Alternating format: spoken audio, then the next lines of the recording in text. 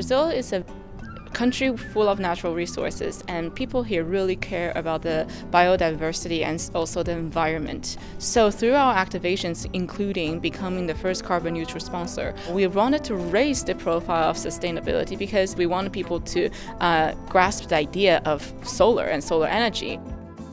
In the media centers, we have our charging stations, and our charging stations have provided power for everyone's cell phones and smartphones. So outside the stadiums, we've had our media tower lit up with solar energy. We've had our solar charging stations providing power for the people who came to the Budweiser booth and everyone who was in that sponsor village area. We have a solar installation on the Maracanã. It's a 390 kilowatt installation on the rooftop of the Maracanã.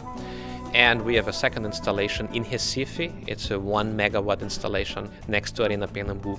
In the case of Arena, on the days of a match, we can basically cover 20 to 30% of the total electricity that will be used throughout the day. On off-match days, actually, I expect the system to provide more energy than the stadium actually needs. So it helps to provide electricity to the neighborhood of the stadium as well.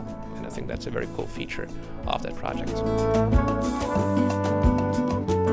As the only renewable energy sponsor, we feel that we are responsible for the environment, responsible for our actions. It's very important to us that what we do and the activations that we do is being responsible for the environment and is leaving a legacy behind here in Brazil.